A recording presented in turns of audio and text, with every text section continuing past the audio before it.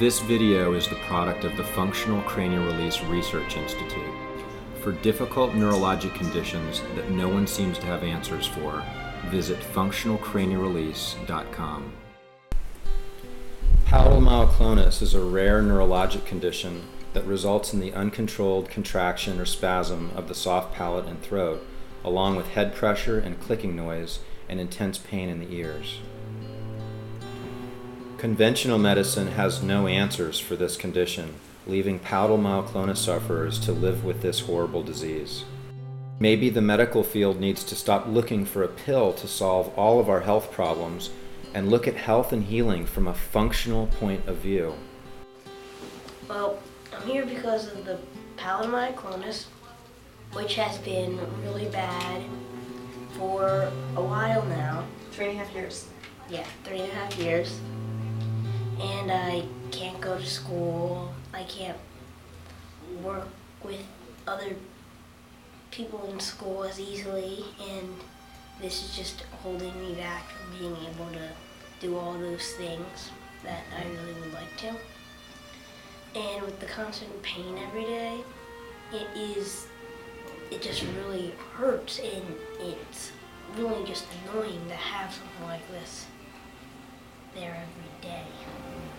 I've tried Botox, I've tried tons of medicines, and acupuncture I've tried. That helps a little, but it doesn't help me completely. Originally, before I came and I had heard of this, I thought it was going to be this huge apparatus thing with this balloon that went straight on my nose and got really, really big with this air compressor machine. But now when I came, I realized it's just a little tiny hand pump and this little tiny balloon that's actually the size of your thumb when it's not blown up. And it just looks much easier than I had imagined. And you're willing to give it a shot. Yeah. So you came here from which state? New Jersey. New Jersey. So you guys flew in just to watch it and then you're coming back? Yeah. Okay. So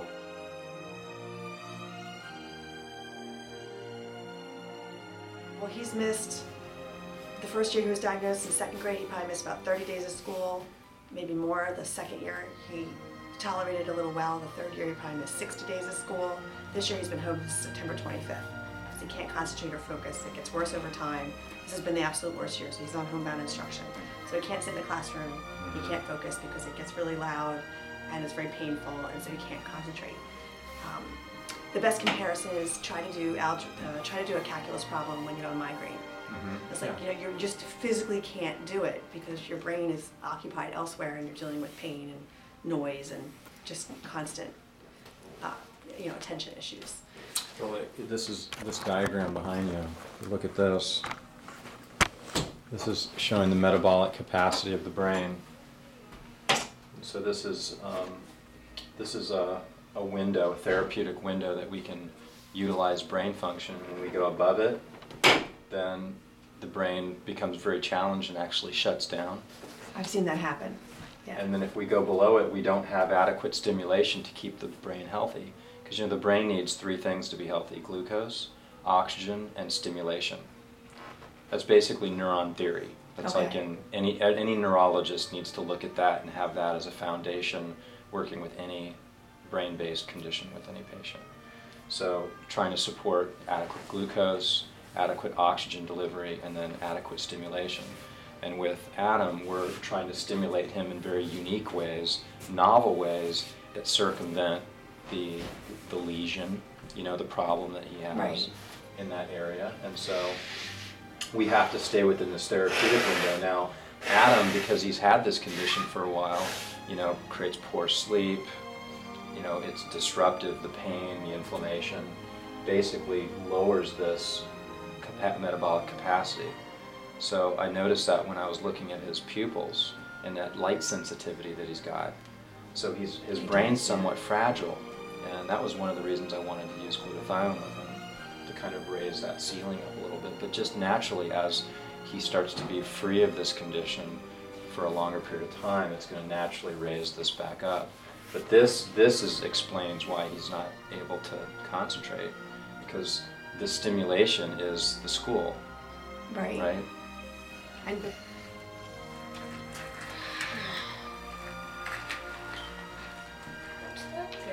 is just a laser. You shouldn't even feel this.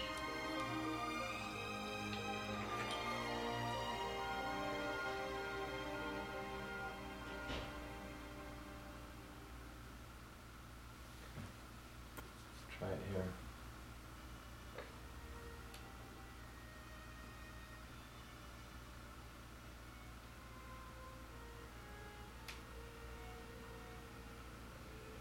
That slows it down. See that? I can't believe it.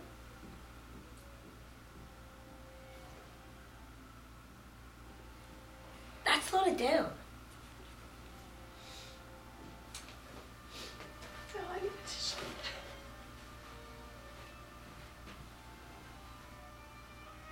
That slows it down too.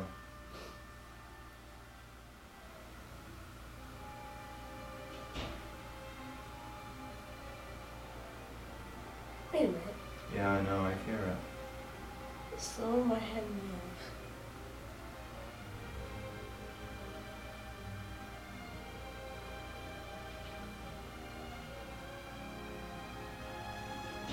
You gotta go really slow, yeah?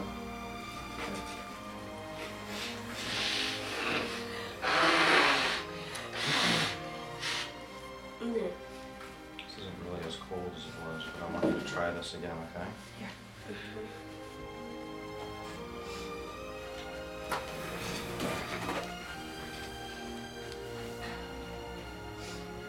And Good.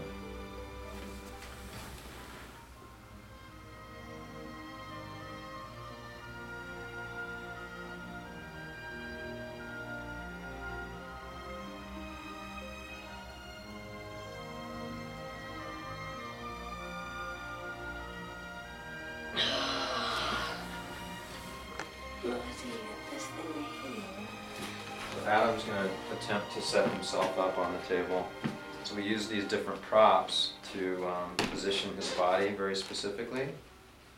Because a lot of this work, what it does is it releases this deep connective tissue called the dura mater, which in Latin means tough mother. you didn't even laugh. Yeah, it was funny. 'Cause it's very tough. It's got 2,000 pounds per square inch of tensile strength, but it's the mother because it protects and it wraps around your central nervous system. So when we do the balloons and we have him positioned in this manner, and we have an assistant come in and hold his leg, it's specifically targeted to release a bone called the sphenoid, which has a lot of anchors with this dura mater as it comes up through the base of the skull and wraps around the areas of the brain. And so it's a specific release of this dural complex, and that has a profound beneficial effect on the central nervous system. So there are a lot of different. We have seen the profound effect on the central nervous system. Yeah, you have. We have seen it, for sure. And, Without a doubt. And you know, there's a lot of different kind of working philosophies that I have with Palatal Myoclonus. I'd like to hear it. The restricted dura philosophy is one of them, or dural adhesions. Of course, you can get that from traumas. You can get that from even birth. And another aspect is the stimulation, the massive stimulation through the trigeminal nucleus has a balancing effect to the central nervous system. By releasing and opening up the sinuses and the breathing, for a lot of folks, it helps them oxygenate their brain better as well. So I think probably more possible than not is that it's multifactorial.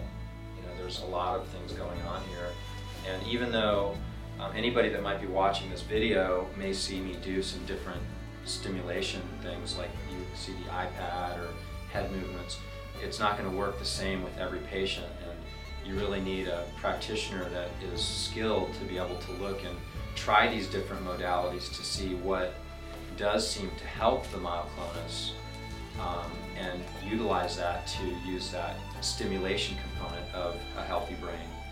In the beginning of your visit, we talked about stimulation, oxygen, and glucose. And so the functional cranial release works on all three of those because there's delivery through cranial rhythm, which is that pumping action that we're upregulating with the balloons. And then you also have the stimulation component because the balloons are stimulating the trigeminal nucleus. And then you have the functional neurology where we're using, in his case, the iPad head movements. We used ice, initiating the dive reflex, and all of these things kind of have an accumulative effect to calm this whole thing down.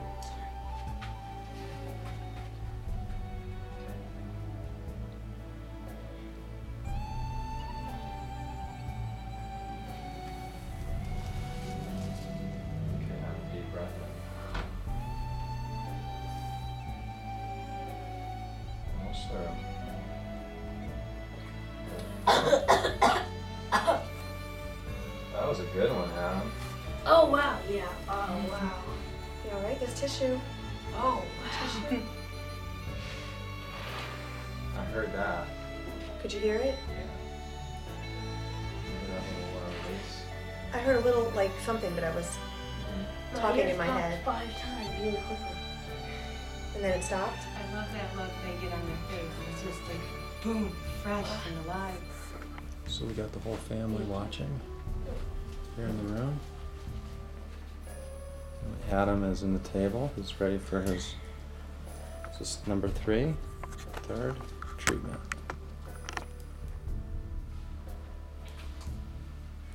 Turn your head to the right.